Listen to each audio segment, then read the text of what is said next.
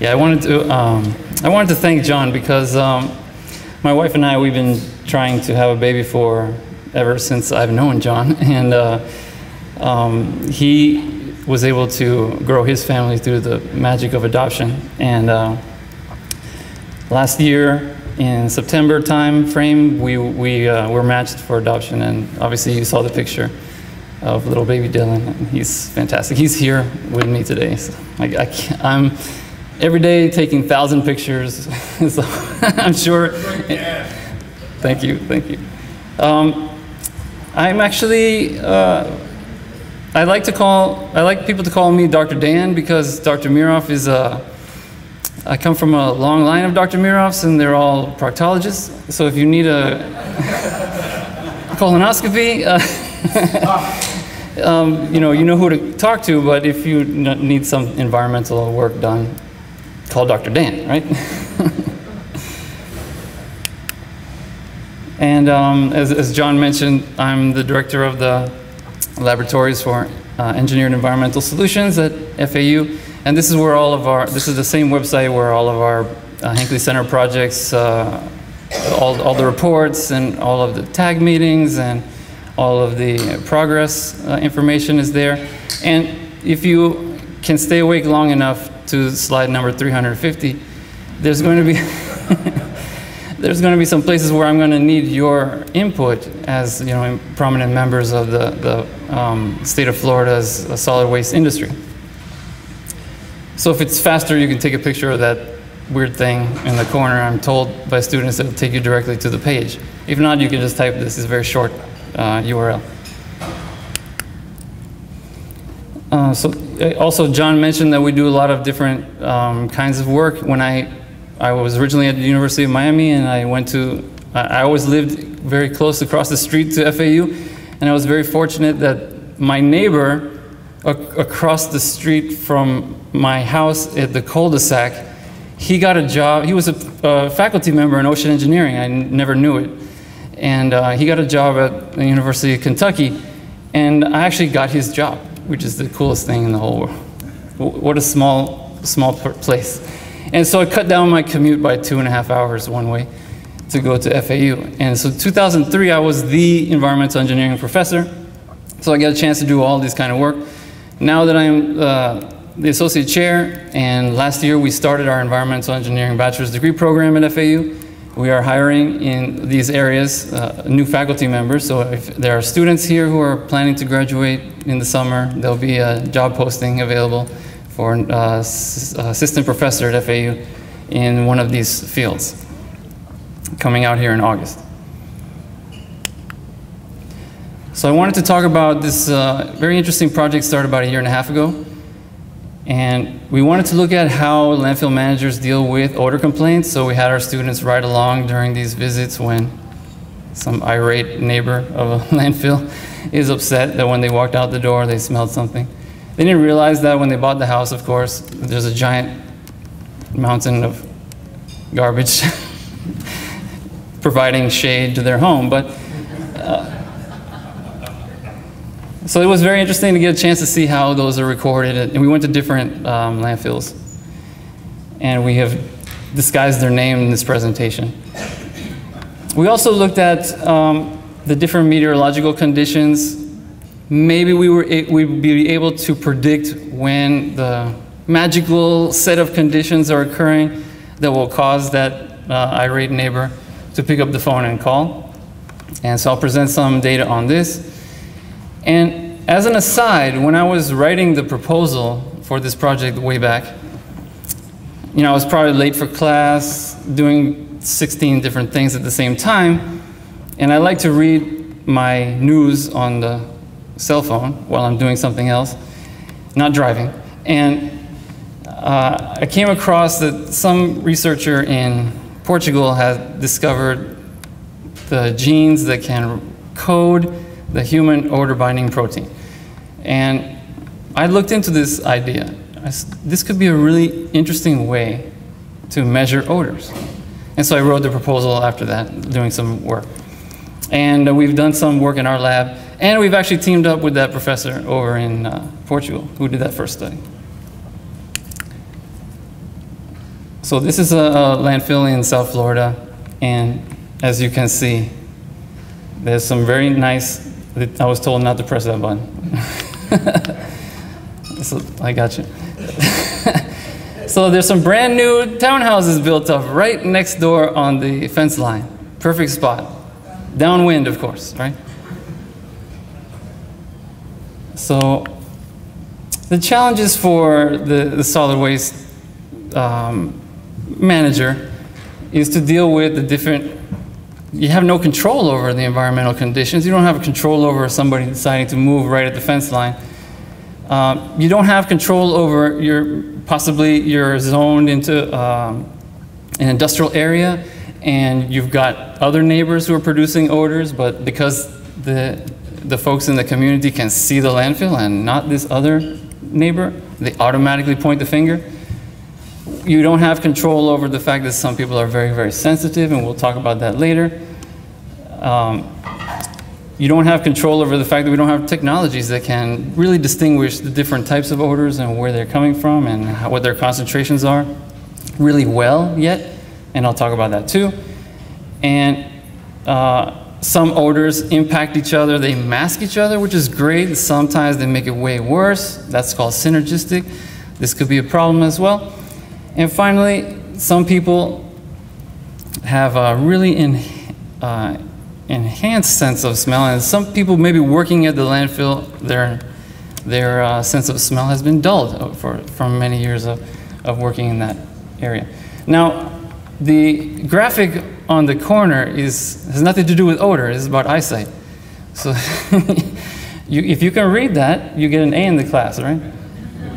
So basically, these are all the different types of odors that are found at landfills. The odor wheel is sometimes the landfill managers use to try to describe what they're smelling when they go to an odor complaint visit. The biggest problem still is the subjectivity, that some folks are really hypersensitive and some are completely nose blind and they're talking to each other, and the regulator is in Tallahassee and nowhere near the odor. So it's how do we describe it, who's right, who's wrong? So I'm going to come back to this a little bit later to try to figure out if there's a way we can take that out of the equation and come up with a way to measure odors without the human element clouding the issue. So our first step was we looked at, we gathered some odor complaint data from several urban landfills, and we isolated the days in which there was at least 3 odor complaints filed from the big list. And we looked at the dates when there was no odor complaints, so the inverse of that group, minus the 1 and 2 complaints. And then we looked at random days that had no complaints, that had similar environmental conditions to the days where there were 3 or more complaints. And you could probably guess what we found. Nothing, because the data set's too small. But I'm going to go ahead and show you 350 graphs that show you that there's nothing. But anyway, we looked at about 4,000 odor complaints from an 11-year period.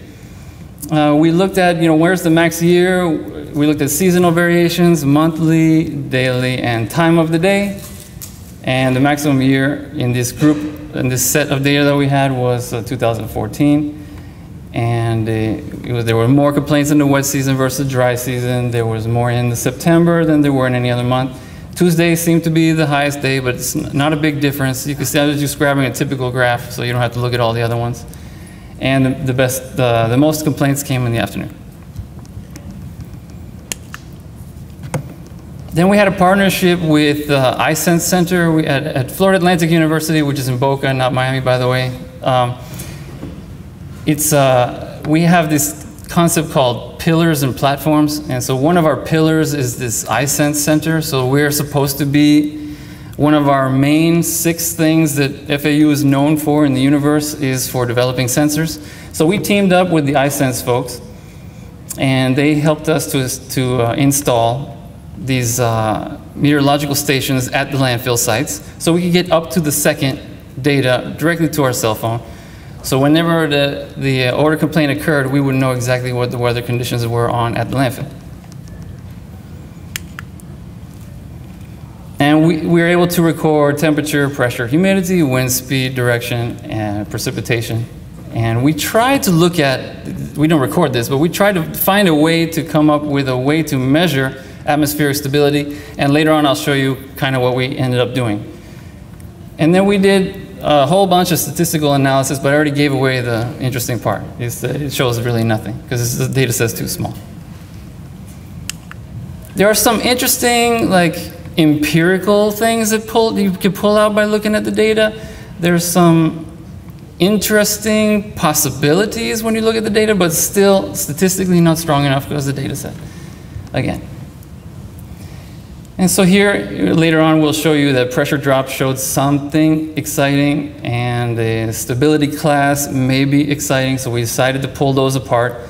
Temperature and relative humidity were very related, and so later on, I'll show you how those got combined.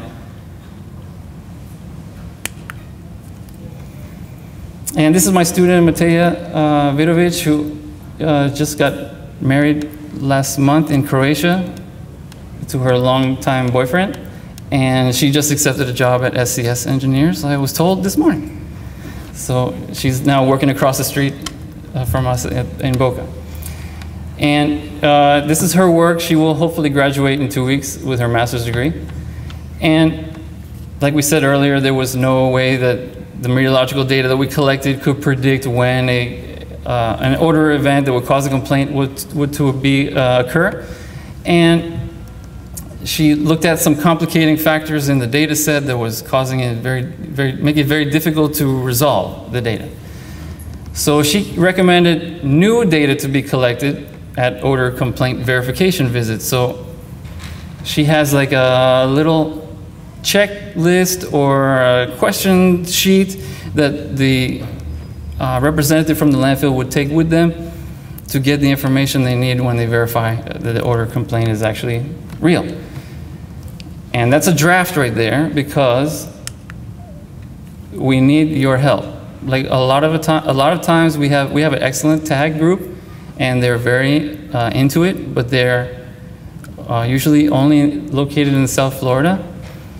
And so here we have the whole state of Florida, so I really want to know if you're interested in assisting us to develop this statewide and make it more usable to all of the 50+ landfills that we have, then we need your input before we roll this thing out. So it's going to be coming out in the next week or two. So stay tuned to my website, and please, if you don't know how to get to my website, I have plenty of cards. Please come see me. I notice that everyone's still awake, so somebody will please come to see me to give some input on that. There's a couple more places where we'll need that too. So instead of looking at specific data points in the meteorological characteristics of the day or the day before an event, we came up with the idea of having this odor threat assessment level. It's kind of like, you know, the DEFCON 3 thing, or there's the terror threat assessment thing. And so we color-coded it here, and we based it on the parameters that we thought had a lot of impact on whether odors can be detected off-site. And those are wind speed, direction in kind of one category. The temperature, humidity, we're going to show you how it's combined in a second. Precipitation, the stability class, which is something that we're looking into right now, and the pressure drop. So I'll go over each one real quick and show you how we score them. So with wind speed and direction, we use the Beaufort number. It has that corresponds to a miles per hour number that you can get from your meteorological station. And you just have to know where your key receptor location is. I mean, I had several different landfills, and their nearest neighbors that like to complain a lot or not always directly southeast or directly north. So depend on where your landfill is, who are your key receptors. Then you would know that direction. And then using the direction of the wind here, you can get a different score. So if you're crosswind, the score would be 3. Okay, so then we combine temperature and humidity using the dew point. score. And same deal here, I've color coded them for you, so if the dew point is higher than 75 degrees, there's more likely chance that there will be an odor complaint filed if the winds and all the other things are the magic numbers. For rainfall, we did the same thing. We looked at how intense was the rainfall in the previous 3 days. That seemed to enhance odor detection. Also, literature says that that is true. And when we were looking at the data, it's not statistically obvious, but it is empirically kind of evident that that's also true. And then everyone we talk to says that is the case at the landfills too. Stability class is a little bit tricky one to measure, but we have this idea of putting 2 temperature sensors, one at ground level, maybe at the fence line, and one at the top of the hill, so we can get an estimate of how much the vertical temperature gradient is changing. Using that number, we can, in the middle column here, it's this thing here, we can get to an estimate of the atmospheric stability. So for example, if it's extremely unstable, that means it's mixing a lot, so the odors don't travel as far. So this is a good condition, it's low, that there will be an odor complaint. Whereas if it's strongly stable, then the odors can persist for a long time. The only thing that this doesn't have is the temperature inversion layers. It's possible if your hill is high enough that you may be above that, so the odors would travel up always and not bother anyone down here. And then on some days, the temperature inversion layer could be just above the hill, and then all of the odors or emissions would fumigate the neighbors, right? So there's possibility that that would be incorporated into here with more data.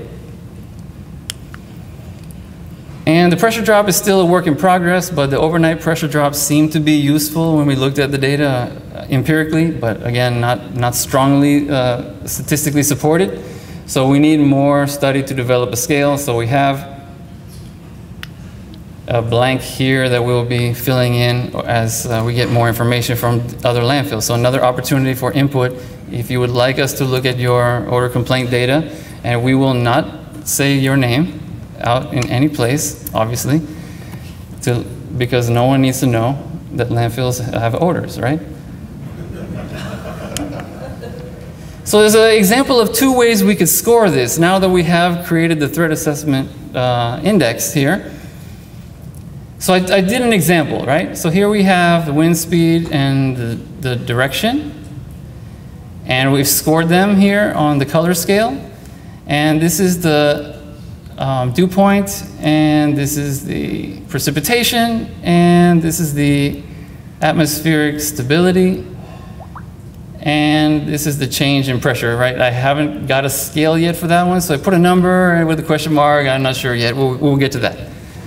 And so there's a couple ways we could do this. We could say, well, score it to the maximum one of these data points. So the worst case scenario was the dew point was high, so that would be orange, which is severe. So for example, a landfill manager could elect to say, you know what, today maybe we won't drill new landfill gas wells today because it's a possibility of, a severe possibility of someone getting an odor complaint into us. Or we might say, you know what, we won't be accepting the biosolid truck today, maybe we delay that shipment or something of that nature. And in Matea's thesis, she's working on some of these operational things that can be at the top of the priority list to be altered based on the score. So again, if anyone is interested in this work at all or has any, 2 or 3 cents, whatever you want to put in, of your, lifetime of experience at the landfill, I mean, we need your input. These things only work as well as the data, right? And you saw, with the small data set, I can't give you stronger results. I need more people to look at this and give me their input. So this will be available on our website again in a couple of weeks. I know this because the thesis due date is tomorrow at FAU, so I'm going to be reading quite a bit of stuff tonight and tomorrow morning. In the second part of our research, we were looking at this human odor binding protein, and we wanted to develop a biosensor that would be able to quantify the odors. So this is the technology that we have right now to be able to quantify odors. It looks kind of ridiculous a little bit sometimes. I don't know, has any of you ever tried the Nasal Ranger, or have you been a panelist? So it's kind of the dark ages. Wouldn't it be nice if we had a tricorder like in Star Trek and we just know exactly the number? So that I'm kind of headed in that direction. So these are all need to be calibrated based on some human odor panel, some experts that know exactly what an odor is. It'd be nice if those people also lived in our neighborhoods that are near the landfills, but that's not the case. So everyone is different. It's real tricky. So what if instead we looked at the odor measurement problem as a challenge instead? Maybe there's just too many different constituents in the odor to be able, it's not just hydrogen sulfide, as you saw from that one little wheel that had 1,000 small little writing on it with all the different constituents that can cause odors. And if we looked at it like the BOD test in wastewater, so it's an indirect composite test. We ask the bugs to eat the organisms and we measure the oxygen instead of measuring each organic compound by itself, which would cost millions of dollars for one test. It makes no sense. That's crazy. The same deal with odors. If we try to measure every single one of them, it would cost $1 million per sample. That's why we don't do that, and thankfully FDP doesn't require that we measure all 1 million of them. And so this is the idea that we were trying to come up with. Instead of microorganisms in this case, we're using the odor binding protein, which humans use to smell. So we look at this inspiration of how biology works. Basically, an odorant molecule, could be fresh smelling or could be very foul, is in the air and needs to be transported to the receptors that are trained in your body from birth to recognize that signal as a type of odor. Now, there's some odors that are extremely soluble and can go directly to the receptor, but most odors need to be shepherded to the receptor. And the compound that does that is the human odorant binding protein.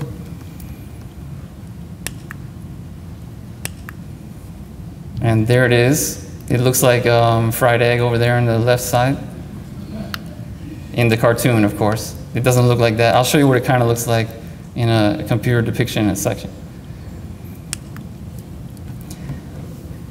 So my friend over at the University of Braga in Portugal, he isolated the plasmid, the human plasmid that writes the code to make the human odor binding protein. And he sent it to us, airmail. And when we got it, we're like, this is great. So we spliced it into E. coli, and we grew them up, and we tried to see if we had any human odor binding proteins made, and there were none. And then we said, well, maybe it was because of the first time we tried it, so we tried it again and again and again. And we realized that maybe the plasmid got destroyed on its way from Portugal to here. So we asked him to put it into the E. coli, because E. coli travel better than DNA does. And so he did that. It took a while for them to figure out how to do that. And then he sent us the E. coli with this DNA from humans that makes this odor binding protein inside of it. And then we grew that up in our lab. And so we have now unlimited quantities of human odor binding protein that we can use. That's this, this thing. You'll see it a bunch of times from now on. It's just long way of it's a short way of saying human odor binding protein. So our thought process was that it will bind to the odors, and if we can put a fluorescent tag on the compound itself, then when it's bound, we will know, and when it's not bound, we'll know. And we'll be able to tell if we flood it with more odorants, more of them will be bound, and so there'll be more, a higher signal. And maybe that signal is quantitative, and that's Beer's law. It has nothing to do with alcohol, but you're free to consume, as long as you're the proper age. And it turns out that human odor binding protein is a shepherd compound, so basically it likes to give away the odors, the odorants when it's done. So maybe we don't need to have like a cartridge of this stuff every time, that you just need to buy one time and you just basically rinse it with fresh air, and then it's ready to be used again. So we're working on that too, by the way.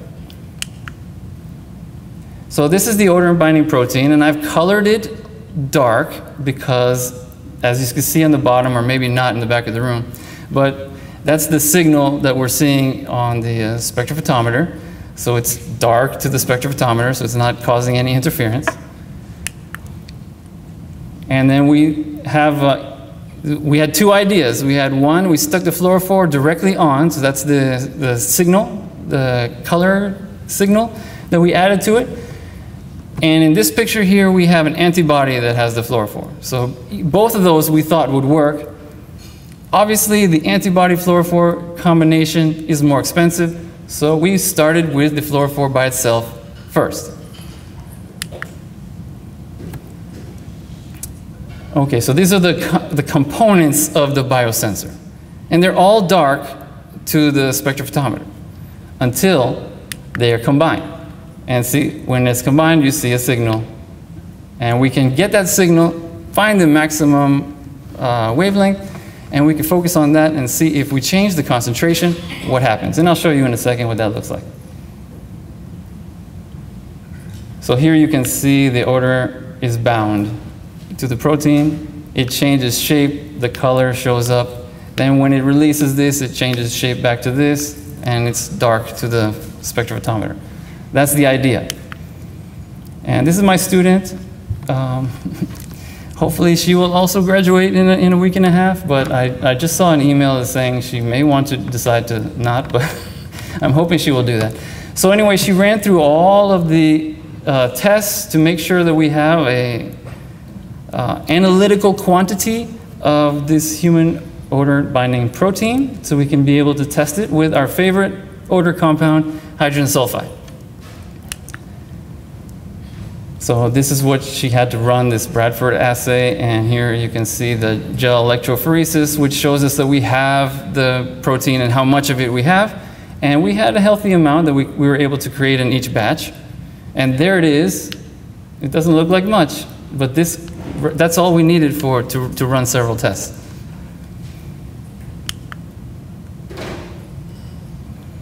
So here's our very, very crude setup. Of course, if this does work, we're going to be able to miniaturize it and set it up so it hooks into your cell phone, and you can take it with you on your verification visits for odor.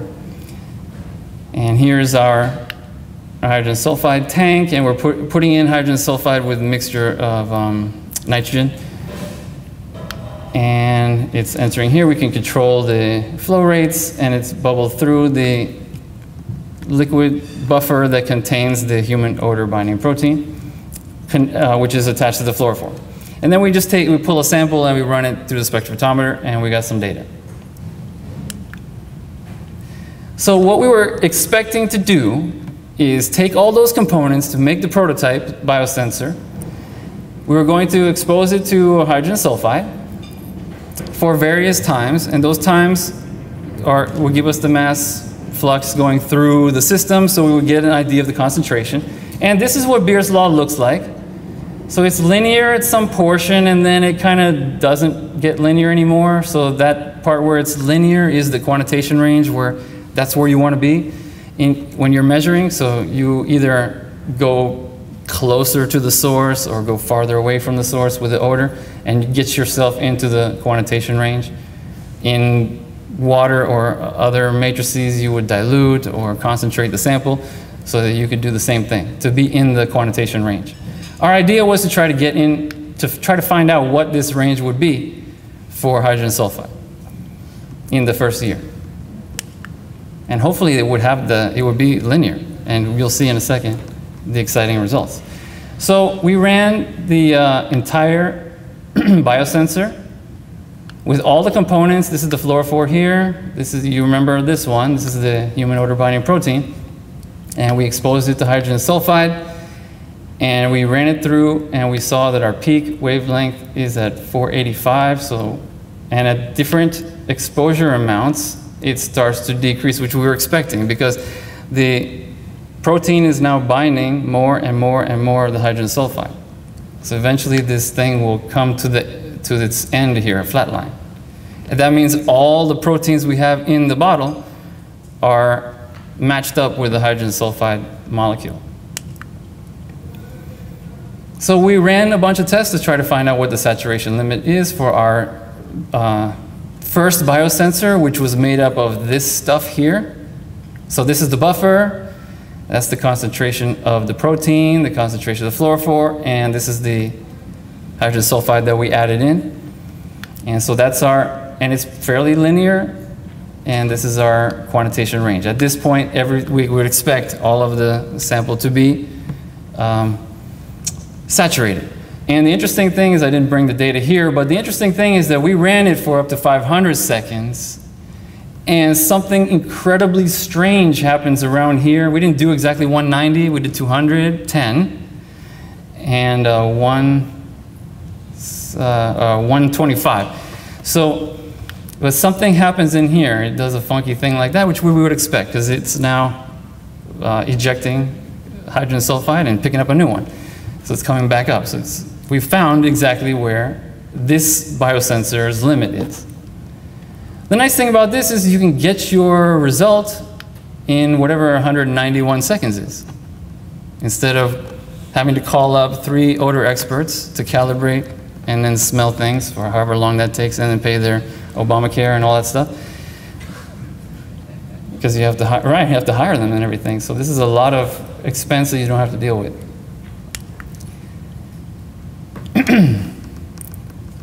So at a concentration of 5 to 10 micrograms of hydrogen sulfide, if you look at this graph, it's kind of flat over here, and then a little bit less than that, it looks somewhat linear, so it could be quantitative. We're very, very excited. This stuff, I mean, I just got this a week ago. So we're running our additional tests now to be able to replicate this, and also to check that reversibility that we talked about earlier. So we could turn this line into a concentration value.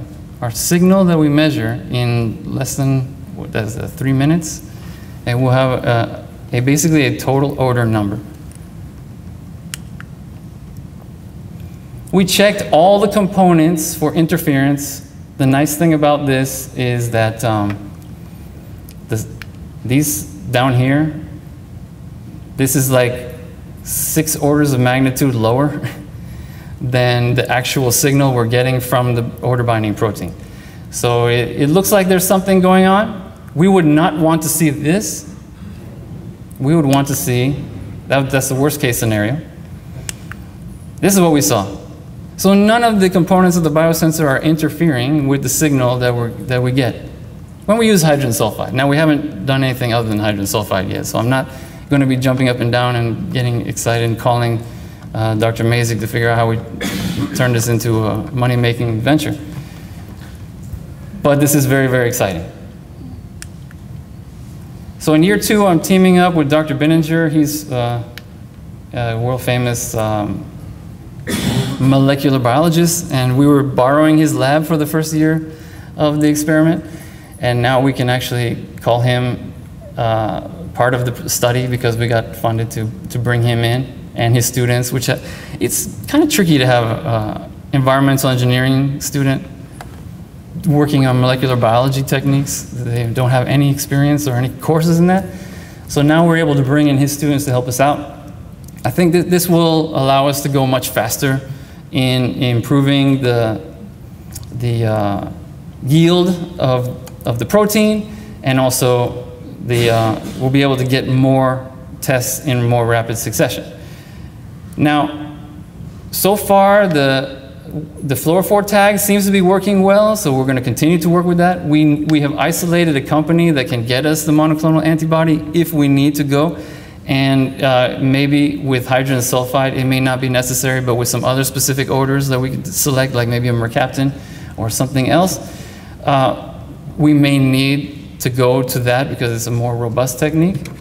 Once we have the monoclonal antibodies, then we can make large amounts of it, just the same way that we made the protein. But we have to pay somebody to make it first. So that's why we didn't go that route first. As you can see, we were looking at the inverse response. So the Beer's law curve looks like this, and you saw the curve that we found look this way. So we're doing the inverse response. And then we are going to, with the hydrogen sulfide, we recently got our hands on gerometers, so we'll be able to correlate our measurements with what the typical equipment that solid waste manager would have at their disposal for looking at just that one specific odorant. We're also still interested in some of the other issues because this is pure hydrogen sulfide with nitrogen gas. It's not a sample of landfill gas or a sample of air that has some odorant in it. So we are still looking at those issues in year 2 to see if there's anything that we need to worry about, that we would need to pre-treat or have a filter or something like that ahead of time so that it wouldn't interfere. So far we haven't had that, but it's possible, so we keep that on the radar. And when we go to other odorants and other mixtures, we're going to be looking at how that affects that quantitation range, how long you need to pick up the sample, and how effective will it correlate with the state-of-the-art techniques that we have today. And then can we get the proteins back so you don't have to order them again and again and again. So the goal is to have something this size that you can just attach to and have a little app. We get the guys from iSense to help us out with that because that's what their job is at FAU. They take our ideas and turn them into commercial products. And I hope that one day we'll be able to have in here a little cell of human odor binding proteins with a little spectrophotometer. They make them that size now, and they don't need a lot of power with LED lights. And you'll be able to get the signal sent to your phone right away. Be able to know if this is a real odor event or not.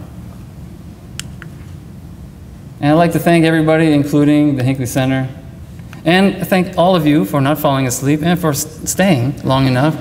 It wasn't just that you were going to get a $100 gift certificate from John, that you wanted to listen to my update on my research. But also, I'm very interested in what you have to say about the first 2 items that I put that black slide that says input needed. So please don't be afraid. Send me an email or stop me before I go and look at pictures of my son on my cell phone, and we'll get you those reports, and we can get your input into those projects. So just to finish up, this year the FAU has honors convocation where they give awards to faculty members and students. So one of the students that worked on this project, Lysandre Meyer, she received the University Scholar Award, which is a top honor given to only 6 students at the entire university of 37,000. And you know this guy here, and I received the Excellence in Innovation in Undergraduate Teaching Award. And we have, in our department, Civil Environmental Geomatics Engineering, we have 13 faculty members, soon to be 14 next year.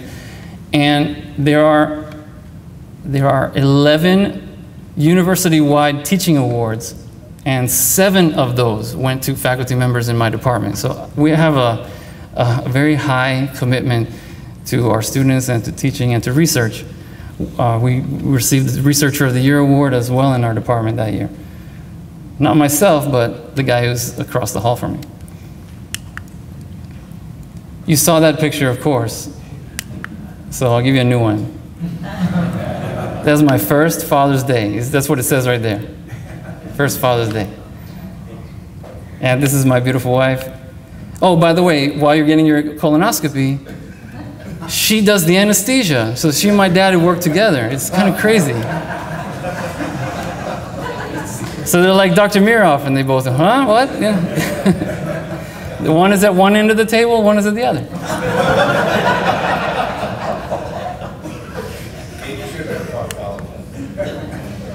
And I practiced my presentation earlier and took this picture in the middle of it.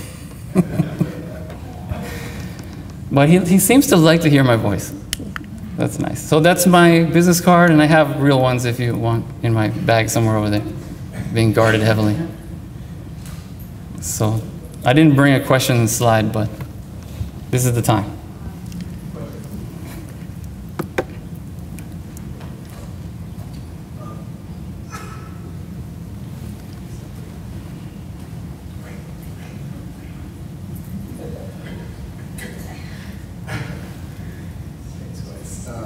Dr. Dan, great presentation. Thank you. Thank you. I think it's a really exciting technology. I'm not aware of other biosensors. I mean, it must be a real new technology. Are there actually commercial biosensors already?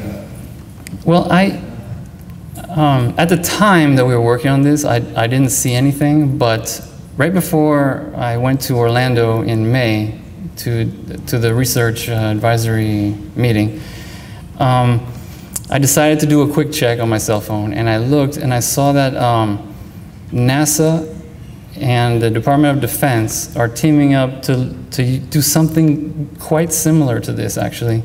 But it's looking for explosives on planes and for some type of fuel leaks or things of that nature on the space station. So it has a lot of applications that people are getting excited about. Only because just recently, just 2 years ago, we isolated the DNA that can build the human odor binding protein. So now people have access to it, and they're thinking of what they can do with it.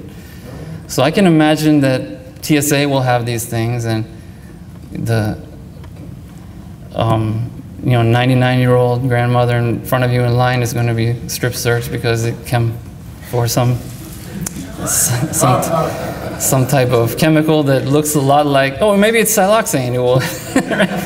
Because she wanted shiny hair, and then it's not an explosive, and but we'll all get on the plane eventually. Or cosmetics. They want something, rose smelling, or food, pot roast. Yeah, there's what, 178,000 new chemicals made every year, and we test for like 3 of them.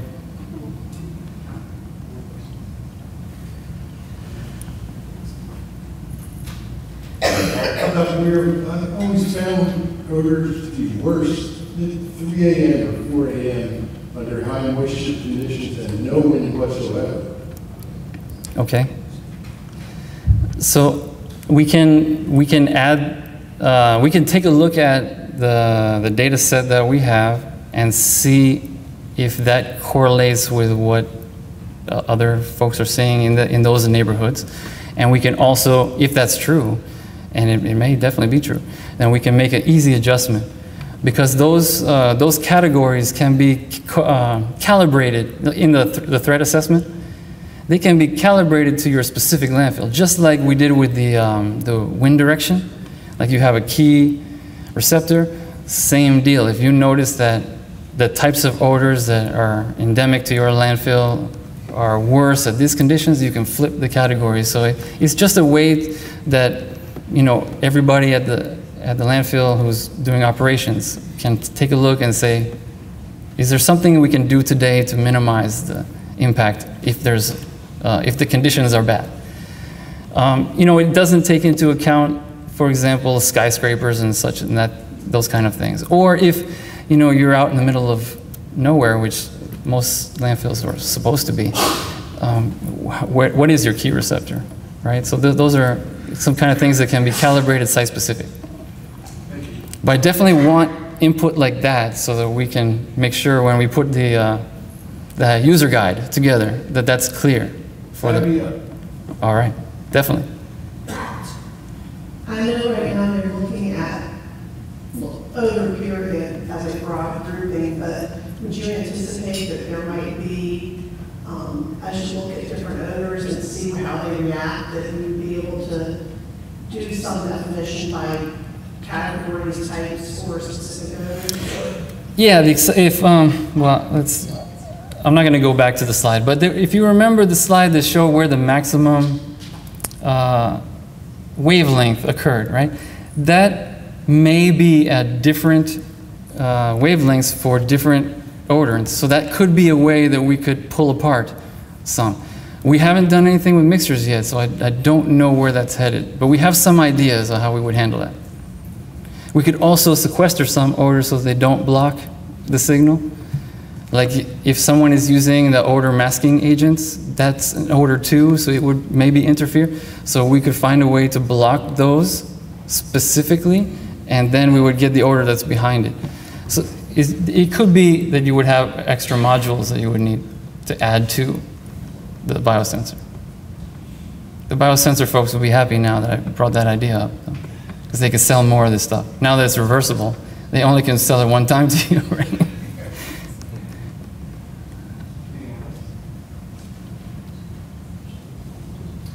Dr. Meeroff, thank you very much. Thank you.